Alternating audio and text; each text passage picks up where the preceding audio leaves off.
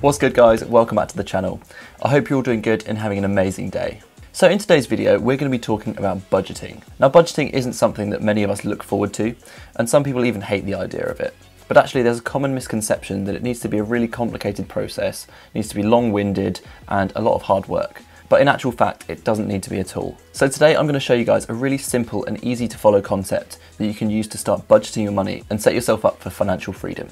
Now it's easy to think that being financially independent is just for the 1% earning those huge salaries each month. But in actual fact, I don't think this is true at all. I believe the biggest game changer in being able to become financially independent all comes down to budgeting and how well you can save money. And although having a large income will help for sure, it alone won't be the factor that allows you to be fully financially free and never have to worry about money.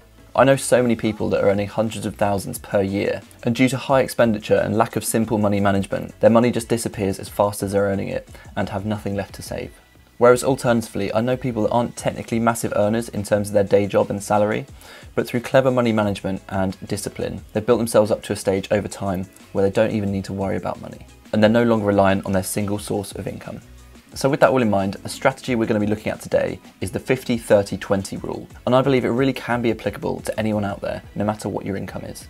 Now just before we dive straight into it, I know it is a bit cheeky asking before the video is really even started, but I'd really appreciate it if you guys could smash that like button, as it does really help me out with the YouTube algorithm and just allows YouTube to share these videos to more people that might find them useful or interesting. And if you are new around here, make sure to hit that subscribe button down below and click that bell so you never miss a video. But with all that out of the way, let's get into it. Okay, so the 50-30-20 rule. What is it and how does it work?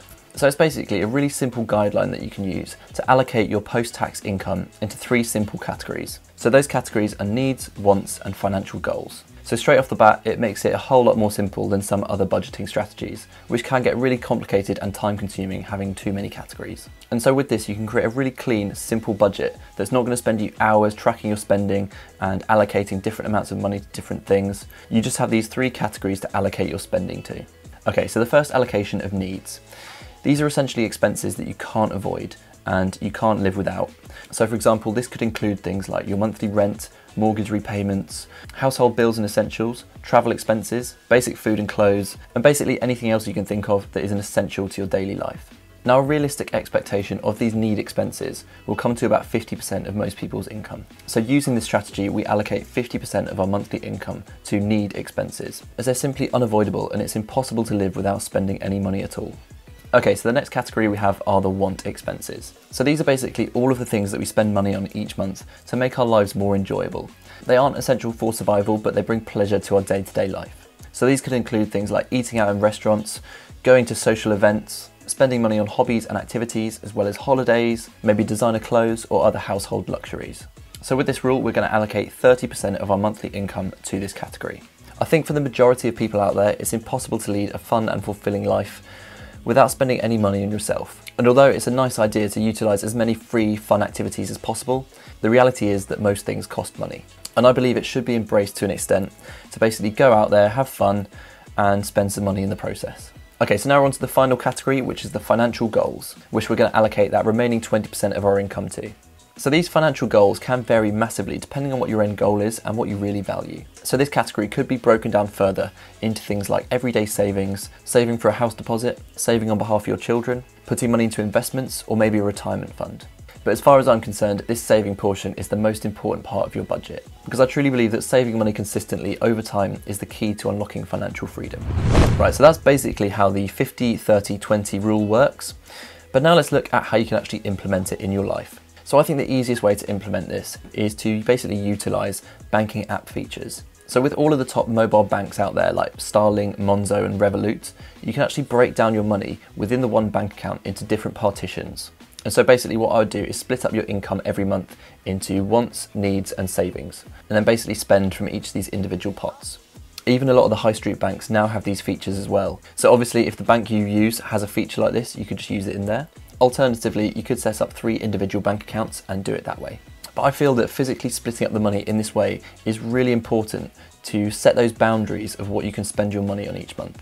And absent-mindedly, just having these fixed amounts that you can spend each month on certain things will just make it a whole lot less tempting to spend all of your money. And so by making the simple move of just separating your savings away from your everyday spending, that money will no longer be a temptation to spend as well, as it's truly out of sight and out of mind.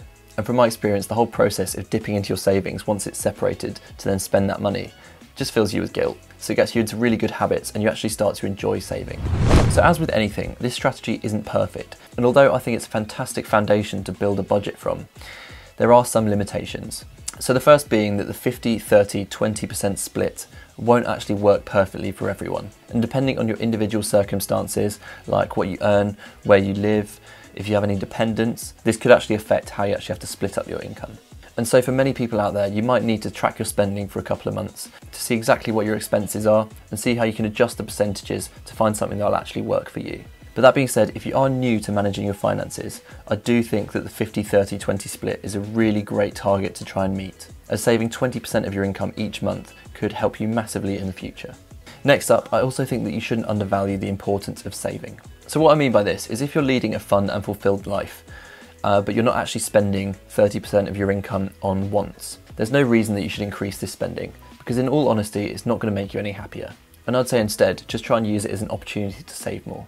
This then leads on to the next point, where I think it's so important to save more while you can. So what I mean by this is that if you have any opportunity to save more than 20% of your income, you should really jump at the chance. So one example of this could be if you just finished school and you've got your first job, but you're still living at home with your parents, the chances are your monthly expenses would be a lot lower than they would be if you'd moved out and were living on your own.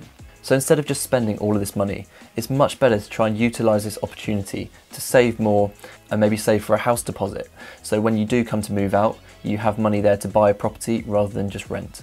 Whereas if you moved out straight away and started renting somewhere, the chances are your monthly expenses will be much higher, and if you decide you want to buy a property in the future, it will just make it a much more longer process to try and save for that deposit. The final thing I think is really important to consider is just the simple fact that you shouldn't overlook your needs. So sometimes I believe there can be a bit of a crossover between the needs and the wants in your spending, and I think there's always possibility to reduce your needs expenses by just living a bit more frugally.